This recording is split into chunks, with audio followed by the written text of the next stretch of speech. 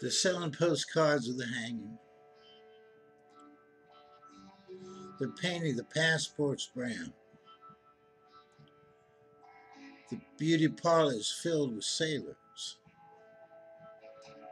The circus is in town. Here comes the blind commissioner. They've got him in a trance. One hand is tied to the tightrope walker. The other is in his pants. And the riot squad, they're restless. They need somewhere to go. So Lady and I look out tonight from Desolation Row. Cinderella, she seems so easy. It takes one to know one, she smiles. And puts her hands in her back pocket. Betty Davis style. In comes Romeo, he's moaning. You belong to me, I believe.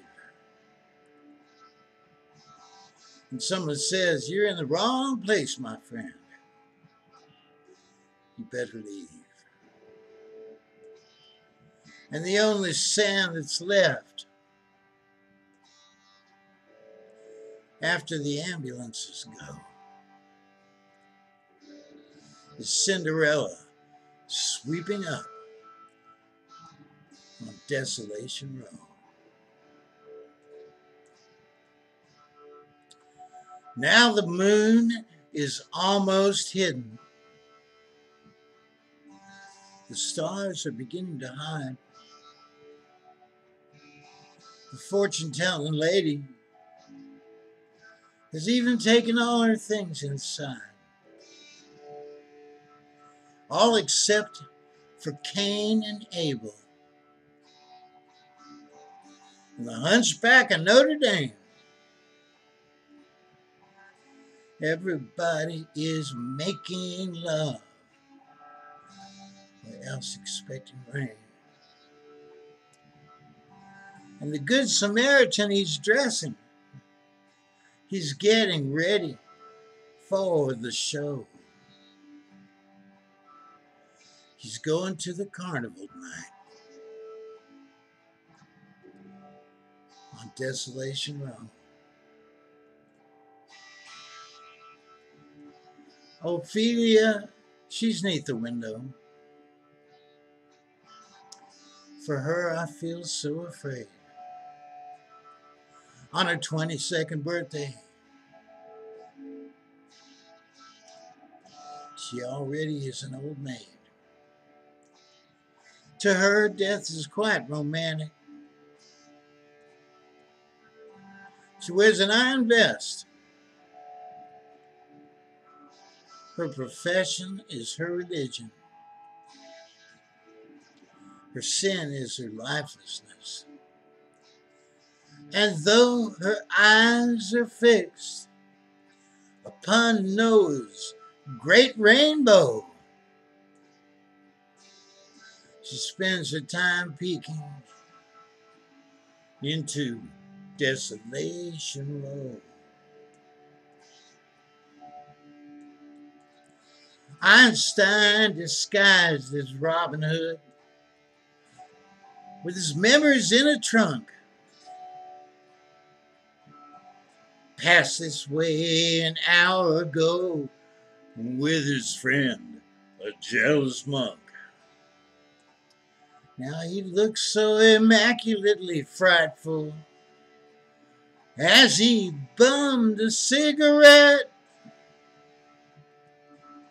And he went off sniffing drain pipes and reciting the alphabet.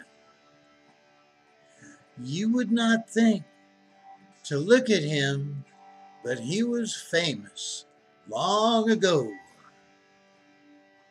for playing the electric violin on Desolation Row. Dr. Filth, he keeps his world inside of a leather cup.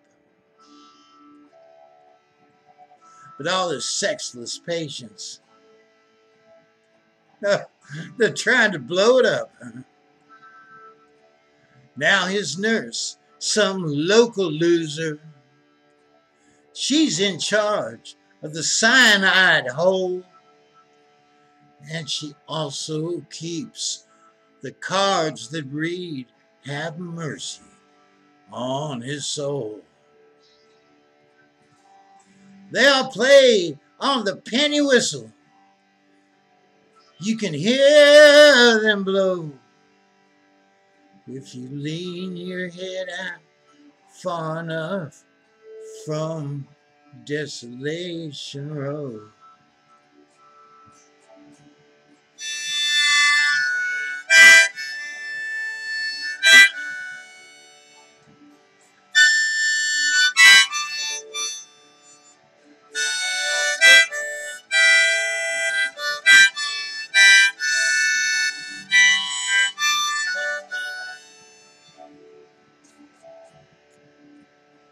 Across the street, they've nailed the curtains. They're getting ready for the feast. The Phantom of the Opera, in a perfect image of a priest. They are spoon-feeding Casanova to get him to feel more assured. And they kill him with self-confidence after poisoning him with words. And the Phantom's shouting, "Two girls approach. Get out of here if you don't know." Casanova is just being punished for going to Desolation Row. At midnight, all the agents and the superhuman crew, they come out and round up everyone who knows more than they do. Then they bring them to the factory where the heart attack machine is strapped across their shoulders. And then the kerosene is brought down from the castles by insurance men who know the check that nobody is escaping from Desolation Row.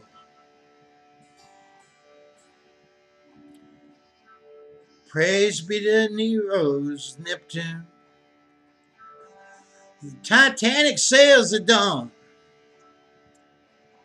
Everybody is shouting. Which side are you on? And Ezra Pound and T.S. Eliot are fighting in the captain's tower, while calypso singers laugh at them and fishermen hold flowers. Between the shadows and the windows of the sea, where the lovely mermaids flow,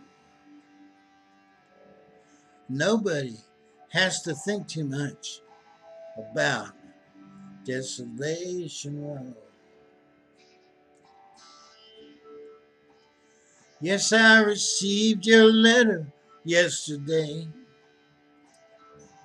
about the time the doorknob broke, when you asked me how I was doing. Was that some kind of joke? All these people that you mentioned, yes, I know them. They're quite lame. I had to rearrange their faces. and give them all another name. Right now, I can't read too good. Don't send me no more letters, no. Not unless you mail them from Desolation Row.